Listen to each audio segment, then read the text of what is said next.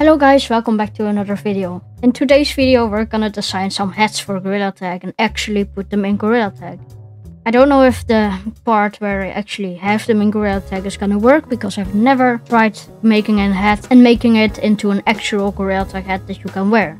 But we're gonna try. I think the first thing we're gonna have is like a propeller. I forgot the name. I'll set the name on the screen right now. But I think we're gonna do something like that.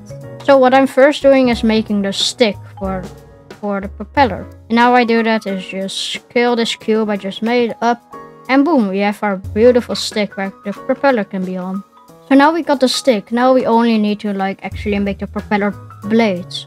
I still don't think propeller is right, but I don't care. I'm just gonna call it a propeller. So I searched it up and I think it's called pinwheel. Or it's pinwheel, or Google is lying to me, and I don't think Google is going to lie to me. So I found out how you can get an image in Blender, so I think I'm gonna use that. So what I tried to do was kind of like fold the object like a paper in this time lapse, but I don't think Blender likes that really much, or I have no idea how to do that. So there's some really weird things came out, as you can see. I tried, okay? Let me try a different strategy. So, like I said before, I want to fold the paper like if you want to make one in real life. But that didn't work out. So what I went ahead and did was just cut the shape out. And this is gonna work much better. So now that we made this, we need to copy and paste it to all sides. So in this time lapse, I'll show you how I did it.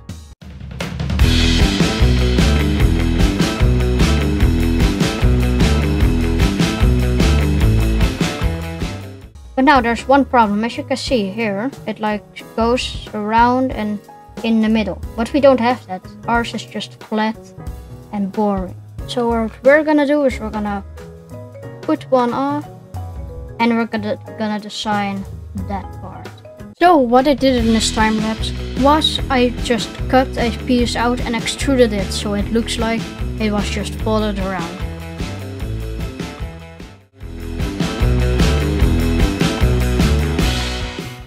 You know what I find funny? I'm doing all these things and saying it's what I'm doing, but I think probably half of you guys don't even know what's happening.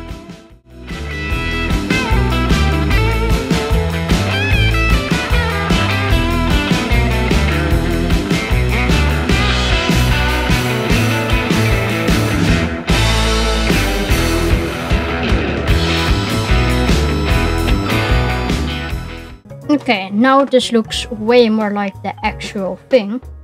But now it just misses one thing. And that's color. It's just white, boring. It of course needs some color. So let's color it in. Okay, so that's the windmill done.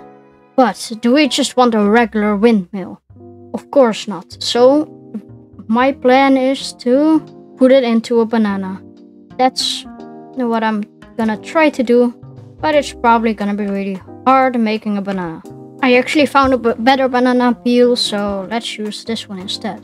So what I'm gonna start with is just a quick cube, and I'm gonna make it around the same size as the banana, of course.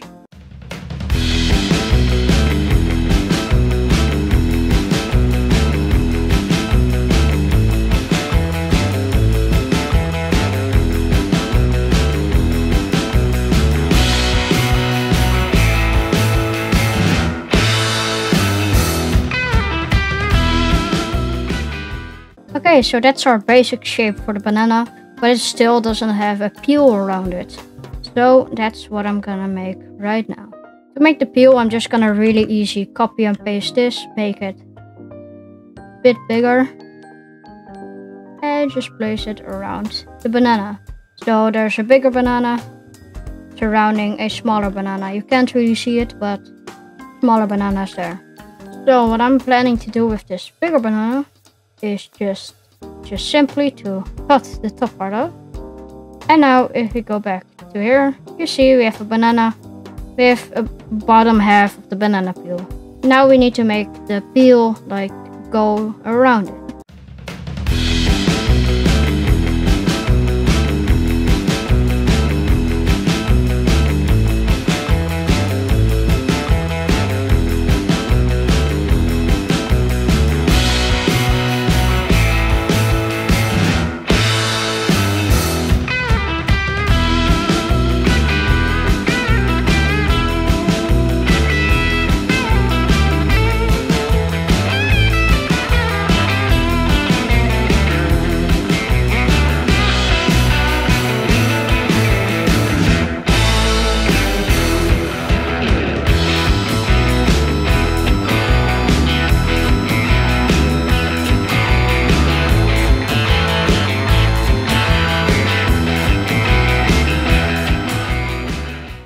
Okay, so now here we got our banana, and we're just gonna make it the same color as this because it's easier.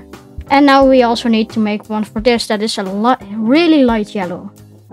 So what we're gonna do is like do the bit over there and boom. That's already good enough. But now I made this banana for one reason and one reason only. To put this in here. So I'm also just gonna quickly join these things together and put it inside of the banana. And I thought this was gonna be cool, but this just doesn't feel right, like just putting it in there. So what I'm gonna do with this banana is I'm also gonna copy this for a future project. I know we have a lot of copies of the banana, but it's necessary. And what I'm just gonna do is go in edit mode and I'm just gonna chop the top off.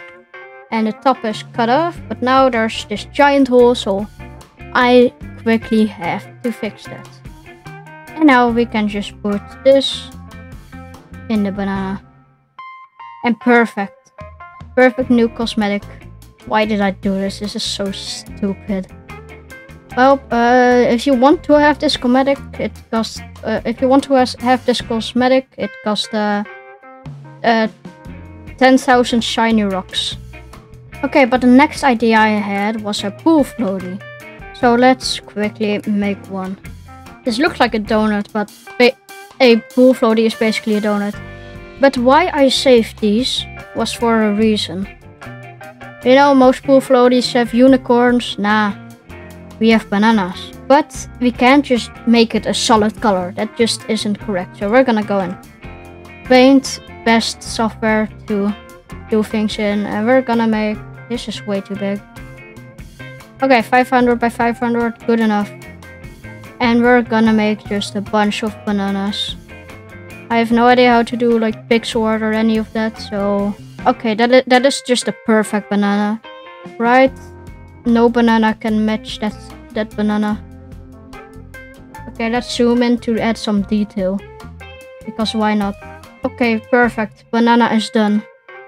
Now what we just have to do is select it and copy and paste it a bunch. Okay, so this is our texture. Let's save it. Here is our banana pool floaty. Perfect. And now, when you are on the beach, what do you need? You need a phone to call, I don't know, to call someone. Okay, perfect. Want to order banana? Click here. Okay, I think this is what monkeys watch, and yeah, banana phone. And then of course, just a normal banana you can hold in your hand, because why not, right? So I personally think they turned out pretty well. Let me know in the comments what you guys give these cosmetics out of 10. And I hope you guys enjoyed the video. And I'll see you guys in the next one. Bye!